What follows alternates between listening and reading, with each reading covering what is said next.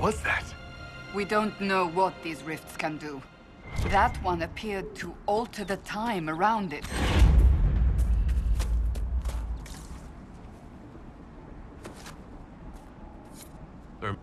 Make her have mercy. It's over. Open the gates.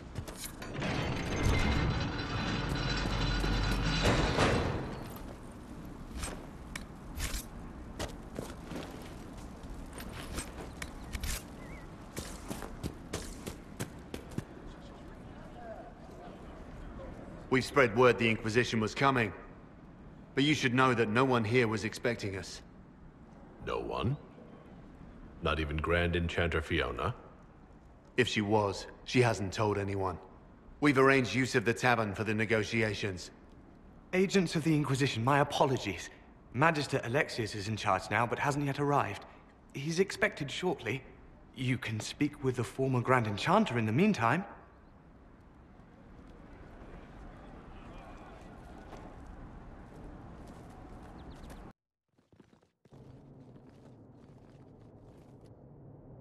Welcome, agents of the Inquisition.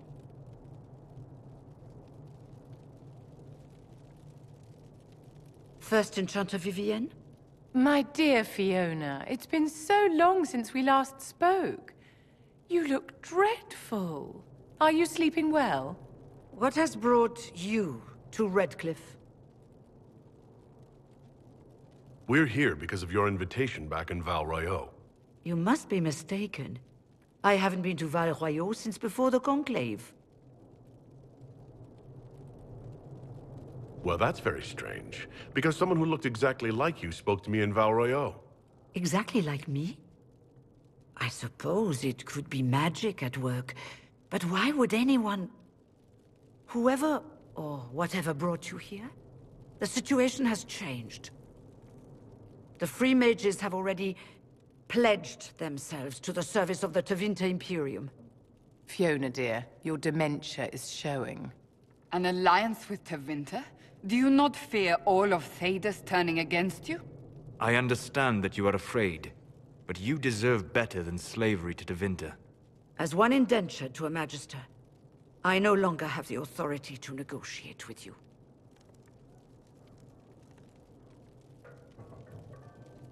An alliance with Tevinter is a terrible mistake. All hope of peace died with Justinia. This bargain with Tevinter would not have been my first choice, but we had no choice. We are losing this war. I needed to save as many of my people as I could. Welcome, my friends. I apologize for not greeting you earlier. Agents of the Inquisition, allow me to introduce Magister Girion Alexius. The Southern Mages are under my command. And you are the survivor, yes? The one from the Fade? Interesting. I'd like to know more about this alliance between the rebel mages and the Imperium. Certainly. What specifically do you wish to know?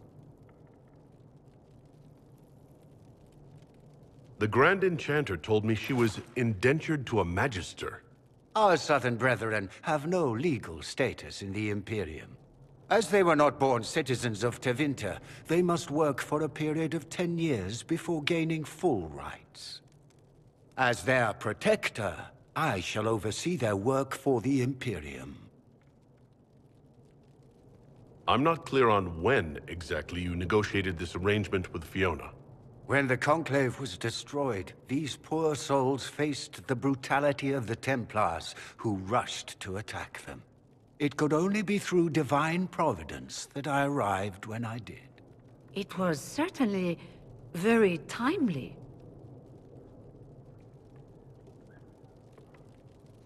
What does the Imperium gain from taking rebel mages under its wing? For the moment, the Southern Mages are a considerable expense. After they are properly trained, they will join our Legion. You said not all my people would be military. There are children, those not suited. And one day I'm sure they will all be productive citizens of the Imperium when their debts are paid. I haven't seen any sign of Redcliffe's Arl or his men. The Jarl of Redcliffe left the village. Al Tegan did not abandon his lands during the Blight, even when they were under siege. There were tensions growing. I did not want an incident. If you're leading the mages now, then let's talk. I'm sure we can come to an arrangement. It is always a pleasure to meet a reasonable man.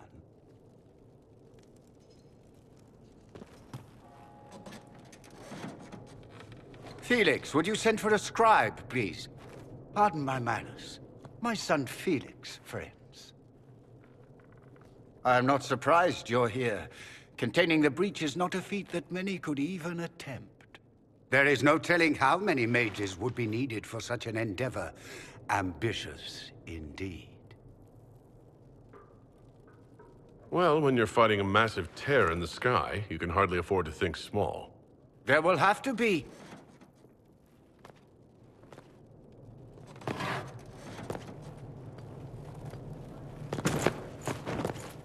Felix. My lord, I'm so sorry. Please forgive me. Are you all right?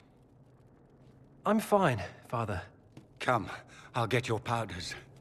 Please excuse me, friends. We will have to continue this another time. Fiona, I require your assistance back at the castle. I don't mean to trouble everyone. I shall send word to the Inquisition. We will conclude this business at a later date.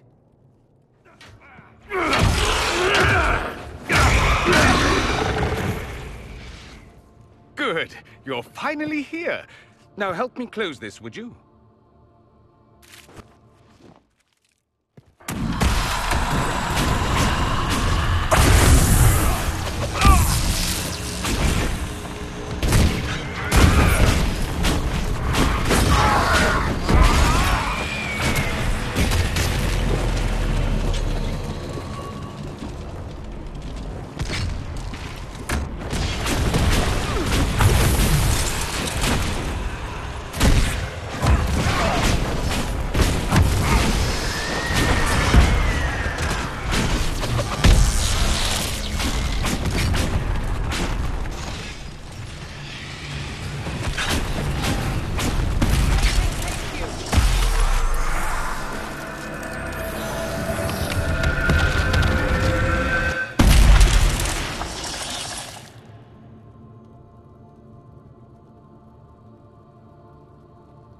Fascinating. How does that work exactly?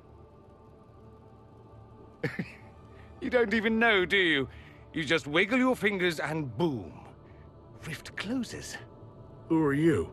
Ah, getting ahead of myself again, I see. Dorian of House Parvus, most recently of Minrathous. How do you do? Another Tevinter. Be cautious with this one. Suspicious friends you have here.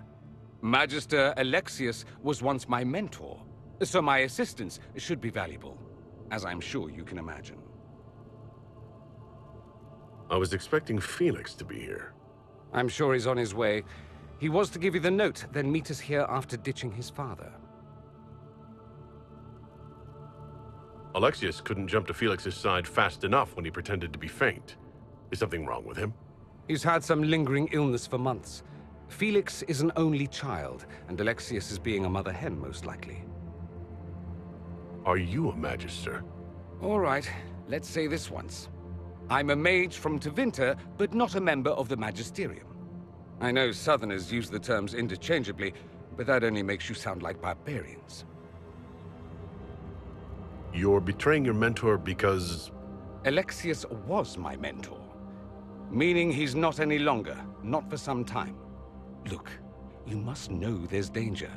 That should be obvious even without the note.